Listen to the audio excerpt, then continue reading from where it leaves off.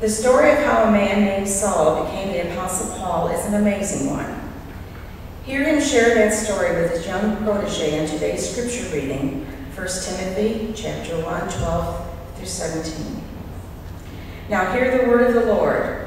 I am grateful to Christ Jesus our Lord, who has strengthened me, because he judged me faithful and appointed me to the service, even though I was formerly a blasphemer, a persecutor, and a man of violence. But I received mercy because I had acted ignorantly in unbelief, and the grace of our Lord overflowed for me with the faith and love that are in Christ Jesus. The saying is sure and worthy of full acceptance, that Christ Jesus came into the world to save sinners, of whom I am the foremost. But for that very reason I received mercy, so that in me, as the foremost, Jesus Christ might display the utmost patience, making me an example to those who would come to believe in him for eternal life. To the King of the ages, immortal, invisible, the only God, be honor and glory forever and ever. Amen. The word of God for the people of God. Thanks. Very good. Well, good morning. Just before we get to our text for the day, I wanted to take a moment, since this is the first time I've had the opportunity, to thank you all for welcoming me here and making me feel so welcome during this, our homecoming month. Especially to all of you who were at the cookout last week, or the carry-in. Thank you for bringing the food. Now, we're doing that again this week, right? I mean, is that? Sure. Can't blame a guy for trying. But it is good to be with you. I was talking about this with someone this morning, but I've been living in Kentucky for 3 years, and so it's good to be back someplace where, wrong way. It's good to be back in the region of the country where my IU gnome can be safe in my front yard. This is actually a picture in front of my house in Kentucky when I got back, upside down in the flower pot. So I think that. So, but I really am glad to be here, and I appreciate the way you all made me feel so welcome. So, would you pray with me? God, you are so very good, and it is a privilege to worship you. And we pray that today you would come in and you would change our hearts, so we might leave different and better people, more like you than when we came. We ask this in Jesus' name. Amen. Mm-hmm. So one of my all-time favorite sports movies, you guys are going to get the impression that I'm a big sports fan. That would be a mistake. Don't think that. One of my all-time favorite sports movies is the movie Rudy. I don't know how many of you have seen this. Anyone? Okay. I felt really old when I realized that it was 20 years old. I thought, I'm getting old, you know. But yeah, so Rudy is one of my all-time favorite sports movies, and the reason that is because Rudy, for me, demonstrates an absolute passion for one thing. If you've seen the movie, you know that it's a movie about a man named Rudy Rudiger, who wants to play for the Notre Dame football. He wants to play for the Fighting Irish more than anything in the world. And so he gives up everything. He gives up his job, his house, his family, all of his money. He lives basically homeless and functions as what amounts to a practice dummy for about 3.5 years, so that he can play in one game, in one play of his senior year. Because this is his all-consuming passion, his passion that consumes him more than anything. He can't hardly introduce himself without talking about his desire to play football for Notre Dame. And so that's why I like it, just this demonstration of an absolute passion, a focus on one thing that you have to understand everything else that he does. In our passage today, Paul is telling Timothy, through his own personal testimony, he's describing his one true passion, the thing that drives him beyond anything else, which you have to understand everything that Paul says and does. So this passion, this driving force that Paul reveals in his testimony is holiness. It's seeing lives transformed by the grace of God, such that their thoughts, words, actions, and their very wills are governed by being conformed to the image of Christ. And so that people are not only forgiven from their sins, but freed from them. So Paul is writing to Timothy. He's the leader of the congregation in Ephesus. And Paul's not been there for many years. And so he's writing, I don't know how many of you are familiar with the book of 1 Timothy, but it includes a lot of instructions on, do this, don't do this, I want you to do this, don't do it this way, don't forget about that other thing. It's a lot of kind of instructions like this. It's about the business of running the congregation. And so before Paul gets to all this, before he gets to all the business of running the congregation, he's telling Timothy, I need you to understand this about me. I need you to understand this message. This is what we're about. The transformation of people's lives. And so this is Paul's one driving passion that he's sharing. Incidentally, and perhaps appropriately, this is a passion which I share. And it's what drives me to be in ministry here with you all. It truly is a great privilege to be able to announce the good news of freedom from the bondages of sin and the transformation that is part of life, as being a blasphemer, a persecutor, and a violent aggressor.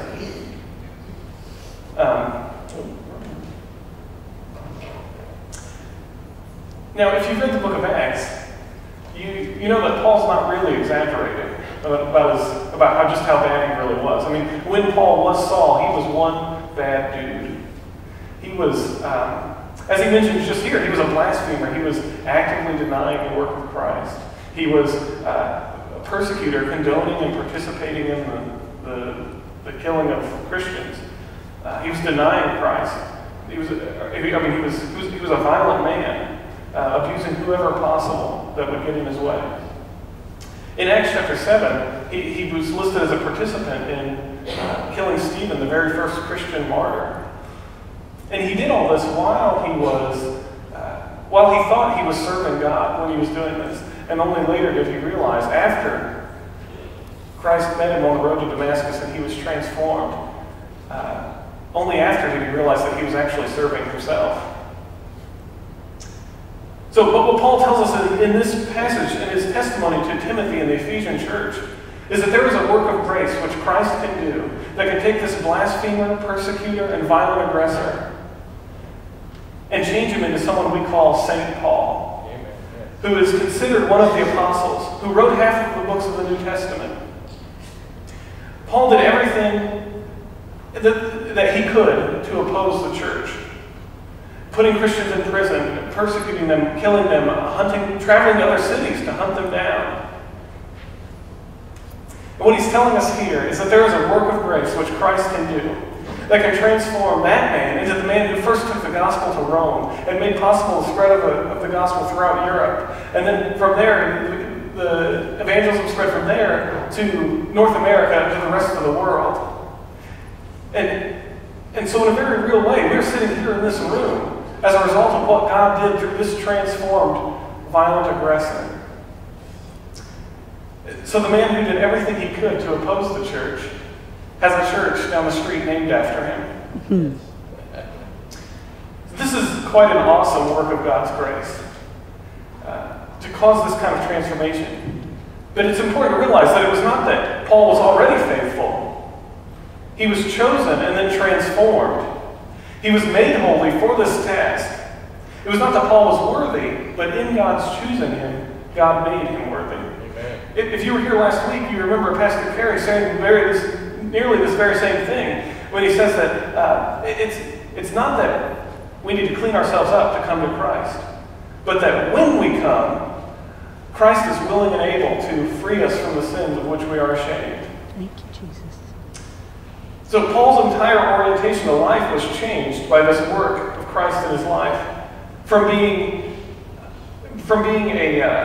governed by disobedience and sin and rebellion and bondage, to being governed by love and obedience and freedom. It's like the Eucharist liturgy that we say every time we celebrate the Lord's Supper. What do we pray? We ask we say, Lord, free us for joyful obedience.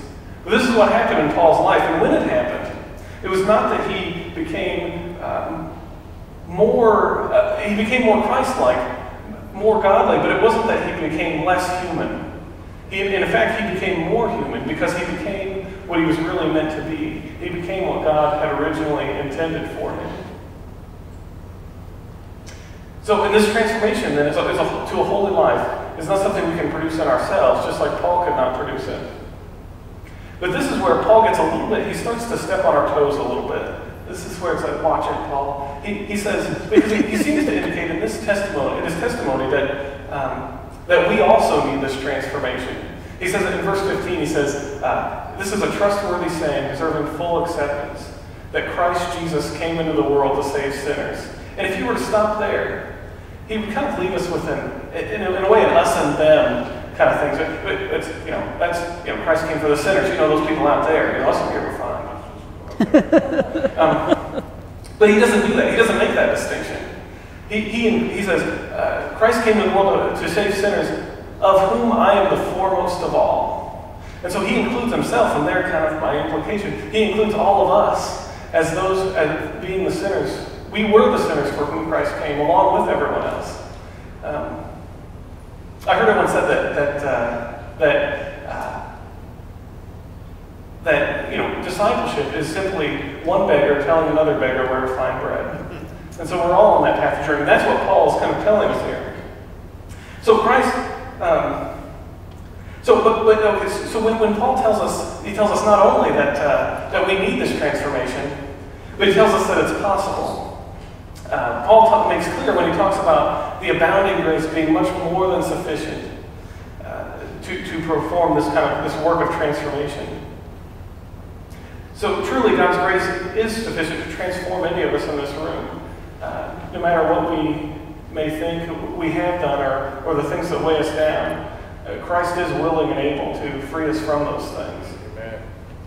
Amen. And to do with us far more than we could possibly think or imagine. So Christ can do far more than forgive us from our sins. He is willing and able to free us from them. So that, like Paul, our very desires, our will, our entire orientation to life can be changed. And this really is the beauty of the gospel. Because it's a far more beautiful thing to be freed from our sins than simply forgiven. Though being forgiven is quite a wonderful thing. Because if all Christ did when he came was free us, or forgive us from our sins, then this is like polishing our chains and leaving us in them.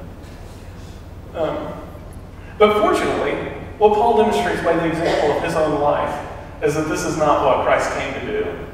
He came to do much more. So the grace of God so reoriented Paul's heart that he no longer desired the things which he desired before. And he was in fact a new creation.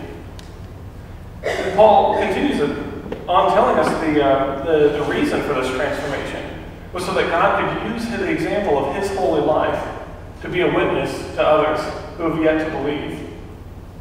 Paul tells us this is what's necessary for the transformation of the world. Amen. That's right. This is the way in which we will reach the world for Jesus Christ. By evidence provided by our lives lived out in holiness in front of our neighbors.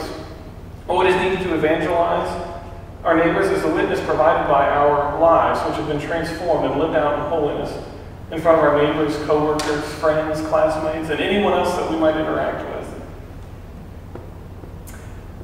I think what Paul would tell us here in Richmond is that if we're to reach Richmond with the love of Jesus, then it can only happen through this means, through the means of the example of holy living of what God and living out what God is doing in our lives. And I've only been here a couple of weeks, but I can already tell that God is using the witness of our lives lived out in front of others. And I really think that God wants to use us even more. Amen. But it can only come as an overflow of what God is doing in our lives and out of a deep sense of who we are and what Christ has done for us.